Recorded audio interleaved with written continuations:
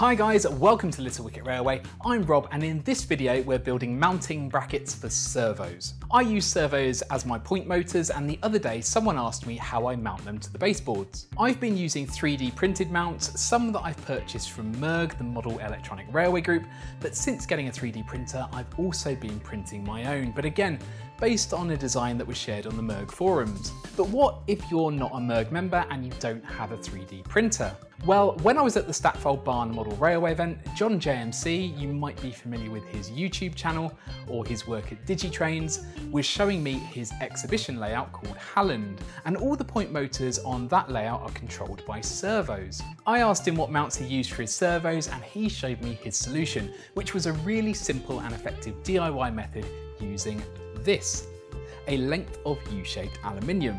So with John's permission, I'm going to have a go at creating one myself and share the process with you. For this, you're going to need an SG90 servo. These are the standard cheap servos that you can find on Amazon and eBay. Try to look for the ones with metal gears rather than plastic, as they tend to be higher quality. You'll need all the screws that come with it too. The mount itself is going to be made from 15.5mm wide aluminium U-channel. John told me to purchase this from Wicket, which is a DIY store here in the UK. Wicket is a bit far from me, so I bought some aluminium U-channel from B&Q, which was a mistake. This was only 15mm wide, and it turns out that extra 0.5mm makes a huge difference. So I can confirm that it does need to be the 15.5mm U-channel, and Wicket is the place to go. You'll need a way to cut the aluminium, and for this I'm using a hacksaw, and I'll be holding the aluminium in place with a vise. You'll also need a way to drill through your aluminium. I'm using my pillar drill, but I think a normal power drill would also do the job. And you're going to need a 1.5mm drill bit and a larger 3.5mm drill bit that are suitable for going through metal. A file is useful for taking off any sharp edges, and you'll need a pencil and ruler for measuring up. And finally, you'll need some stiff wire, such as piano wire, which will pass through the hole on the point tie bar and move it from side to side. You'll also need a pair of pliers to bend it. So let's start turning this aluminium into a servo mount. Step 1 is to measure out a 5cm length of the aluminium. Step 2 is to secure it in your vise and cut off that 5cm section using your saw. I very rarely work with metal, and I've never cut aluminium before, so I didn't know how easy this would be, but it turns out the aluminium is quite soft and it doesn't take long to saw through. It wasn't a perfectly square cut, but that's not too important for these mounts. You're likely to have some rough edges on the aluminium where it's been cut, so be sure to give it a good file to smooth everything down. Step 3 is to mark where we need to drill the holes. We need two 3.5mm diameter holes at either end. I've marked them a few millimeters in from the ends.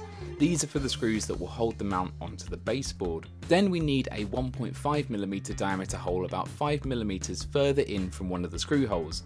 This is the hole that the piano wire is going to pass through into the tie bar on the point. These need to be roughly central, and on the section of U-channel I'm working with, it already has a centre line conveniently marked on it.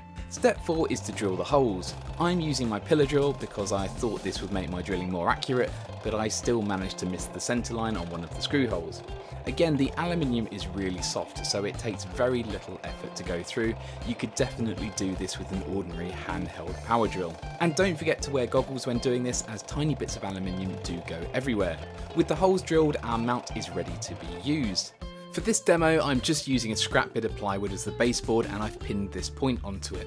And directly under the centre of the tie bar, I've drilled a 10mm hole. We're going to position the mount so that the smaller 1.5mm hole is directly below the centre of the tie bar, and secure it in place using the two larger screws that came with the servo.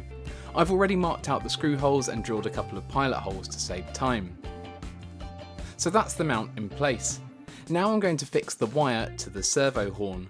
I've already bent this U shape into the wire so that it will fit onto the horn like this, and then we can just bend down the end of the wire to stop it from coming out.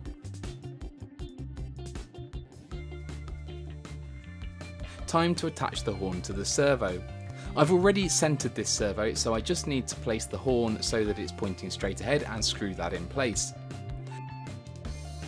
Now I can pass the piano wire up through the hole in the tie bar and position the servo in the mount.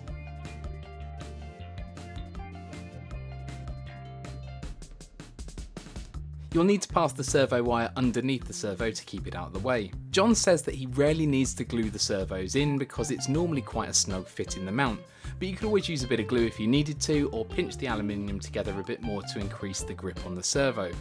So that's it all fitted together. Now I'm going to connect the servo to a servo controller and toggle between the thrown and closed positions to see what happens. And that all looks to be working really well. Obviously, if this was in place on a real layout, you'd just need to trim off the excess piano wire and that would be the point motor installed. So there we go, a really simple way to make servo mounts, and the best bit is that it's super cheap. The aluminium cost me just over £7 for 1 metre, which means that I can get 20 mounts out of it, and that works out at around 35p each. Please check out John JMC's YouTube channel. I'll put links in the show more area below, alongside links to all the bits and pieces that I've used today. If you use servos on your layout, then please let me know how you mount them to the baseboards in the comments below. And if you found this useful, then please give it a like and subscribe to the channel. A huge thank you to all my YouTube members and patrons who keep this channel going. It's very much appreciated. That's it for this video. Thanks for watching, and I will hopefully see you again soon.